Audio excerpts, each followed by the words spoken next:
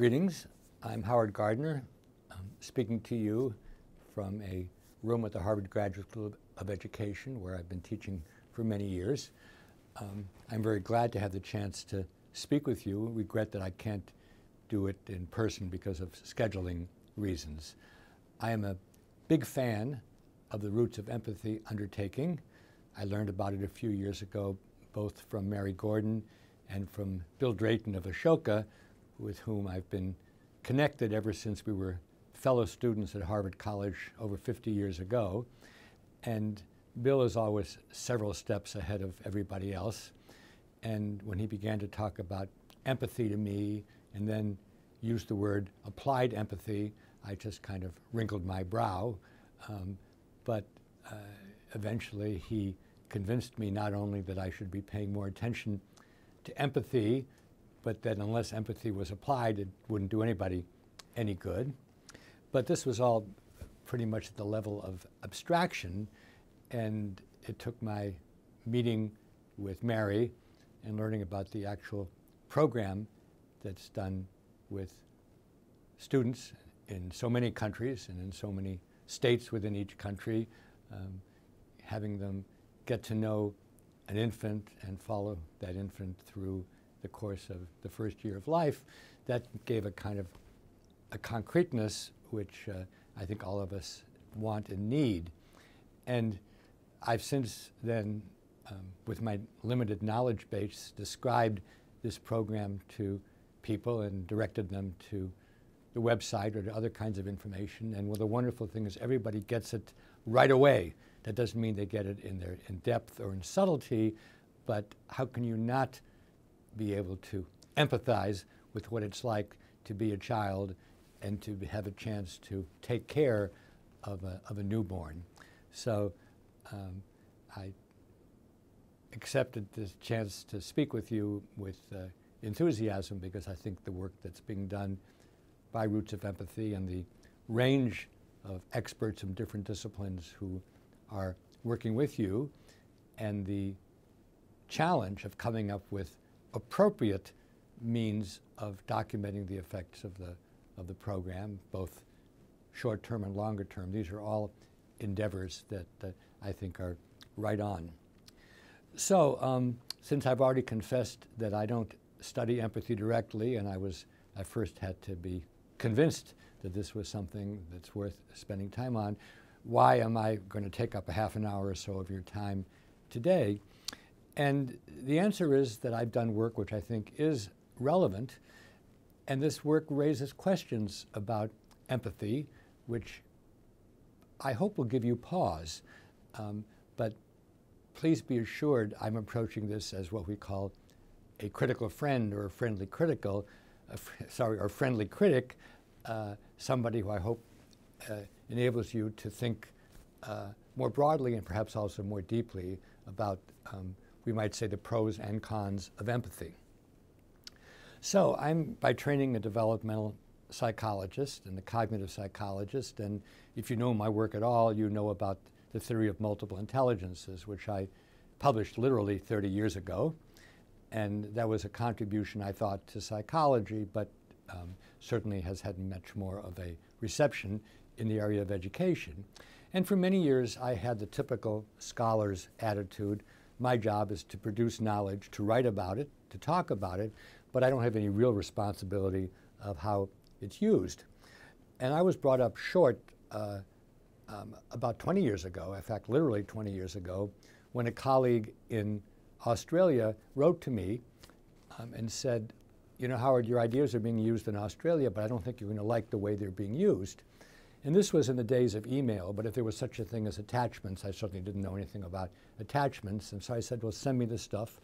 And I remember very vividly standing in my office across the street from where I am now and going through a pile of papers like this. And as I went through the pile, I said, you know, he's right. I don't like the way the ideas are being used. And then I got to the so-called smoking gun, a list of all of the racial and ethnic groups in Australia and which intelligences they had and which ones they lacked. And I said, oh my God, not only is not a shred of evidence for this, but it's actually very mischievous. So I went on television in Australia and I said, look, I'm not questioning the motives of these people, but this program really has no scientific basis at all. It's really scientistic, which is a negative term. And other people also criticized the program, and happily it was removed from the drawers. But this got me to think about, in general, what are the responsibilities of a professional?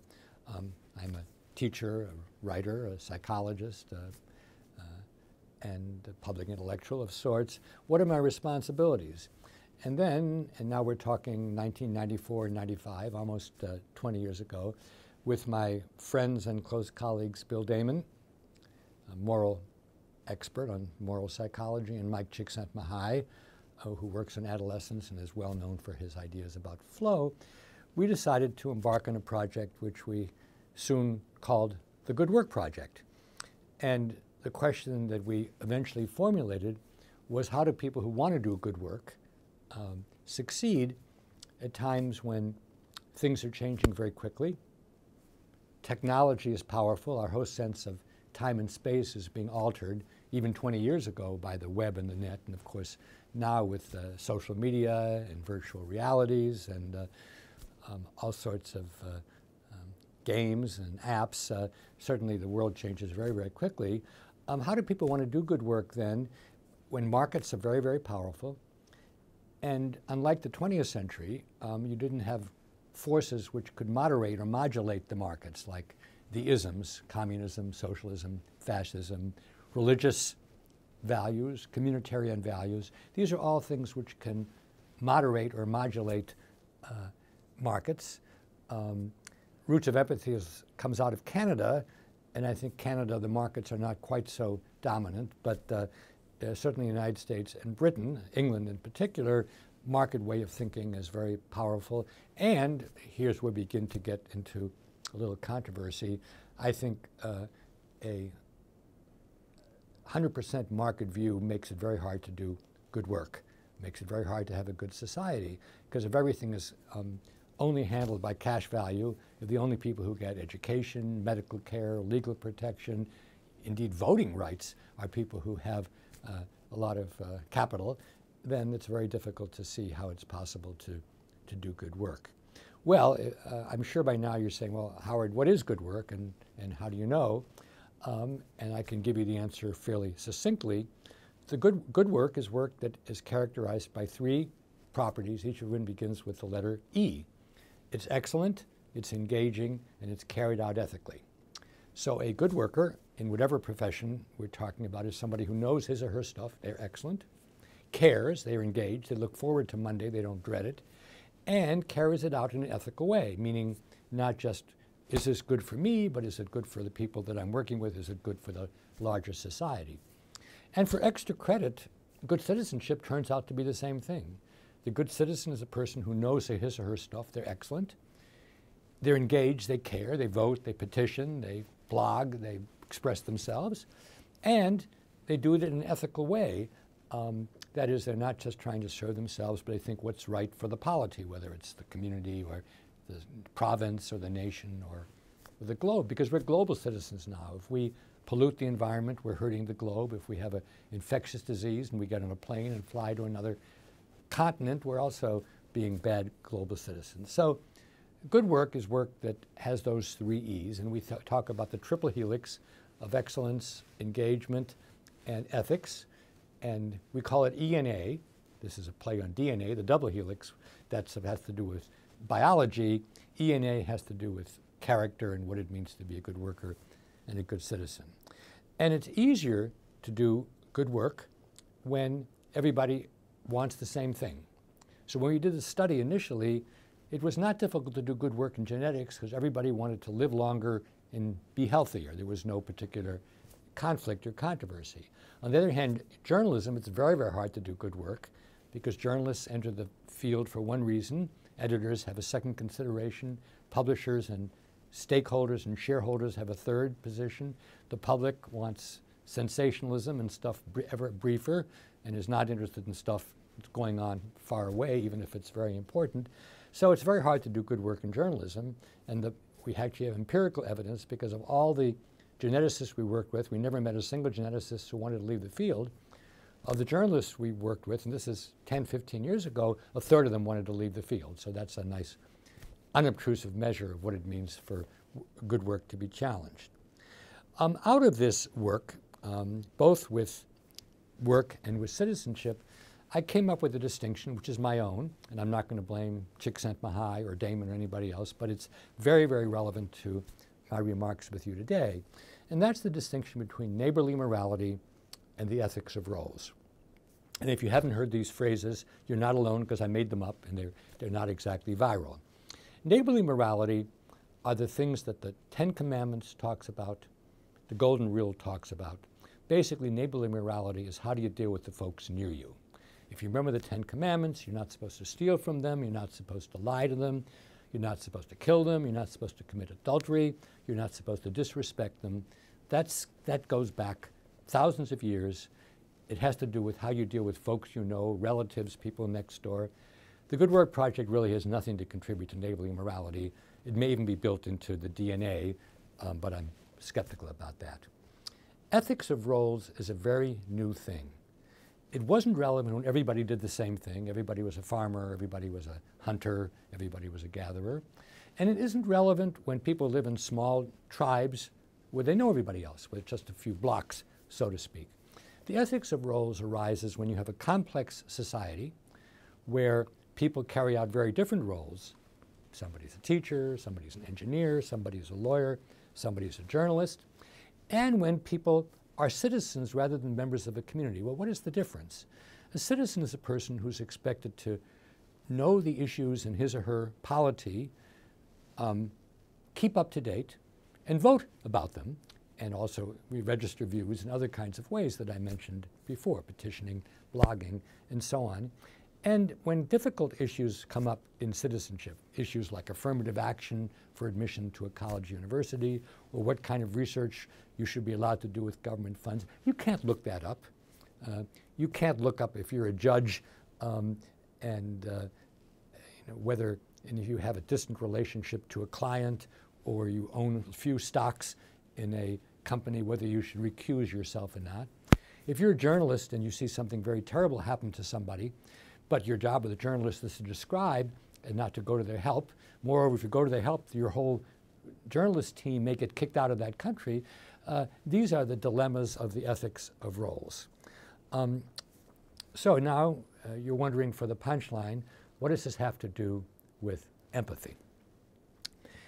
Neighborly morality doesn't pose a lot of difficult problems for empathy, because if somebody lives near you and they're part of your street, your block, your tribe, pretty much you want to make sure that you can put yourself in those people's place and you can try to treat them kindly and well and make sure that you don't lie to them or steal to them or so on. But if you are in a role, like a teacher, say, and you've got 30 kids in the class, and 2 of them require a lot of help, but 28 of them need to be educated too, you can't look up to see what it is to do. You know, the answers don't exist anywhere. Or if, like me, you're running a research team, and somebody's having a real problem, and you really want to help that problem, that person, but you'll then hurt the rest of the research team, and maybe not get the research done, and maybe not live up to the grant, you're torn. You're torn, as it were, between what you want to do as a neighbor for those poor kids or for that member of your team who's got some real problems, and what you do in your role as a teacher who has to educate a group of people, or as a manager of a research team who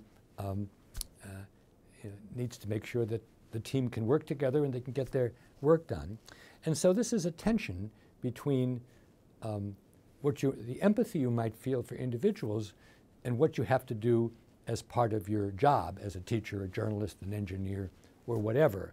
Let me mention the journalist story because it's really quite vivid, and it's based on a true event. There was a journalist who was in a country which was quite war suffused. It was a war-strife country. And there was somebody there who was helping the journalist. and word was coming that some kind of a group was going to come to attack them, and because a journalist had credentials from the developed world, he might be spared, but the interpreter wouldn't be spared because he was a member of the opposition group. And so the journalist was in a tremendous tension because on the one hand, of course, he wanted to help the interpreter, he wanted to protect him, but he'd be stepping out of his role as a journalist and instead becoming a friend, not covering the event. And worse, it might turn out that his entire newspaper would no longer be able to work in that country because he had taken sides rather than being objective, so to speak. So I hope now that you're seeing what we might call the limits of empathy, because roles, which can be civic roles, you might feel that the person who lives near you would benefit from affirmative action. But if you think on the whole that affirmative action is not good for the country or not even good for the group that's being helped, as a citizen, you may need to vote the other way. And what this really means is that the norms and the demands of roles that we have as citizens and as workers don't necessarily have confluence. They don't necessarily come easily together with the empathy which you might feel for a neighbor, certainly for a family member, for someone who belongs to our tribe. If you are Jewish as I am, maybe you just want to take the role of other Jews, or if you're Baptist, you may just want to take the role of other Baptists. Or if you are a Muslim, you may always want to favor people who believe in Islam. But is that the right thing to do in your role as a teacher or a judge? Is that the right thing for you to do in your role as a voter? That's very, very unclear. Even within the professions, and this comes out of our research, there's a big difference between being a doctor or a teacher or a social worker on the one hand, and being a journalist or a judge on the other. If you are a doctor or teacher or therapist, by and large, you're dealing with individual clients whom you know, and it makes lots of sense to try to put yourself in the skin of the student who's having trouble, or the patient who is feeling pain, or if you're a social worker, the individual or family that's under a lot of stress. But there are other professions like journalism or being a judge, or indeed being an engineer, where your personal feelings mostly will get in the way of doing your job, and you need to be able to distance yourself from the people whom you're covering as a reporter, or the individuals about whom you have to make a decision as a judge, or if you are, a engineer, you may have a relationship with somebody who you're building a house for, but if you know that it's not being done in a way that's safe for the neighborhood, that neighborly morality has to go by the board. Indeed, there's even evidence from a recent study, which hasn't been published yet, that when doctors feel the pain of their patients too much, it actually gets in the way of their making the best diagnosis. And the better diagnosis is made when they're removed from the patient and just look at the symptoms and the various things that should be done given that symptomatology. It actually raises very interesting questions about whether we're better off having our symptoms evaluated by live physicians or by computers, with the notion that computers certainly don't have any empathy, but human beings do. So let me try to make a concluding remark.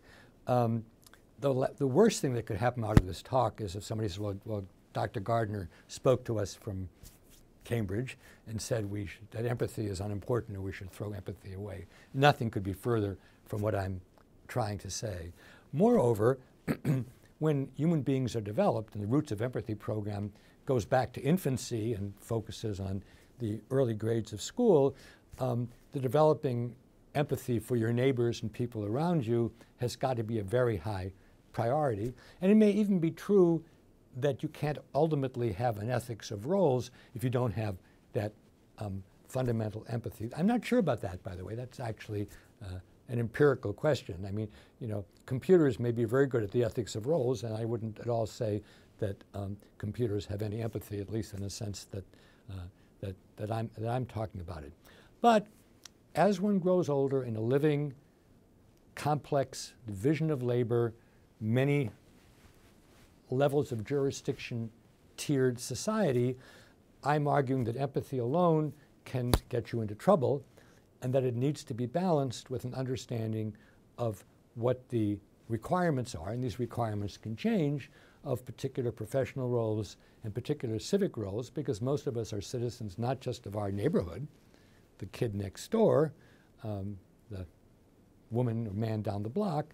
We're citizens of a city, a state or a province, a country, the globe, and I'll leave it for extra credit those of you who think we are citizens of extraterrestrial societies, so there are some people who think there are ones, and maybe we need to be ethical there as well. And so this is the reason why, with the 3 E's of good work,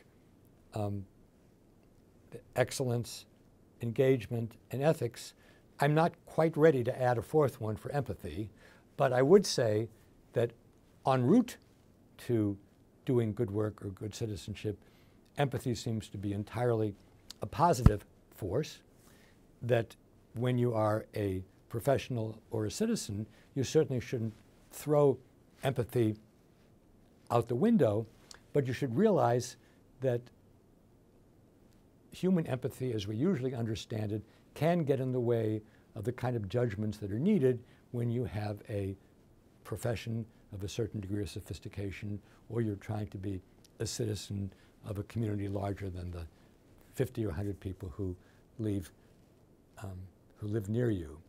You may remember the famous statement by the novelist E.M. Foster. He said, 2 cheers for democracy, because he was interested, as I am, about what your obligations are to people nearby, as well as those to the broader democratic society.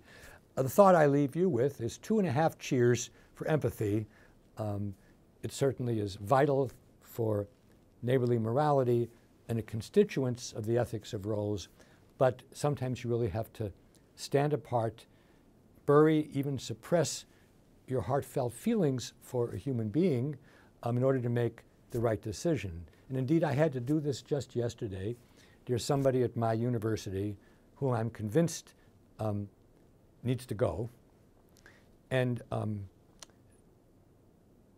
if I were asked for my opinion, I would say that, but yet I was at a meeting yesterday and this person was sitting alone, and I decided to go sit right next to the person and essentially engage with that person.